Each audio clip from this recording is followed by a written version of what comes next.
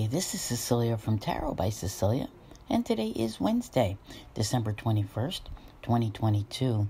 The tarot card for today is the Three of Cups, and this one comes to us from the Cosmo Beings Tarot by artist Joanna Nelson. And looking at this card reminds me, besides being an incredible artist, Joanna Nelson is an incredible person who does so many different things. And she owns a vineyard, which I'm looking at the grapes here on the card, out in Napa Valley, California. She also has an olive grove. And on my list of things to get from her very soon is a bottle of her extra virgin olive oil. So if you want to know someone unique and talented, give her a follow. You won't be disappointed that you did. Now, what about our card? Because I got to tell you, first of all, if you noticed yesterday, we had an Ace of Swords. If you look at my video that comes out on Sunday, which shows you the cards for the week, we have some phenomenal cards all week long. Every single freaking one. Oh my God. Oh, it is. All right, let's just say this. We've got cards of celebration and separation, and there's a whole lot going on here. And today's a big day. Yesterday was a big day. Today is a big day again. And here we are with this card of celebration.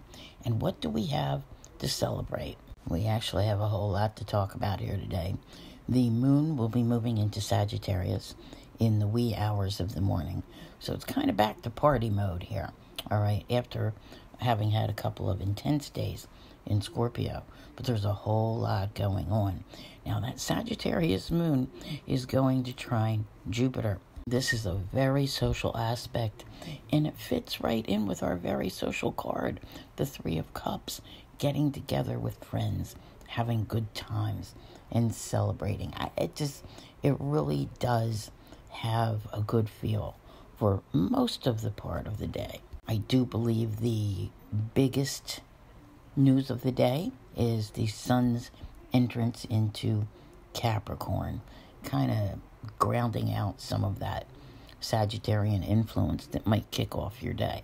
Okay, and this is at the time of the winter-summer solstice, and I always have to go look these up because I don't know the pagan holidays, but it is Yule, which is also a celebration. And I also don't want to miss saying Happy Hanukkah to all of my Jewish friends out there. You remember me saying yesterday, Jupiter moved into Aries, not to return to Pisces for another 12 years. So we have some big energy influences going on this week. And right now, Jupiter is at that 0 degree mark, as is the sun, having just moved into Capricorn. And they're forming a tense aspect today. Does that mean there will be tension? I think that depends upon your behavior, all right? You see our card. Our card has a very social atmosphere, people getting together, having a good time, celebrating. But what happens when someone in the mix starts, just feeling, there's all this feel-good energy. But what happens when it creates grandiose behavior and their ego just becomes so inflated you can't even stand to be in the same room with them, right?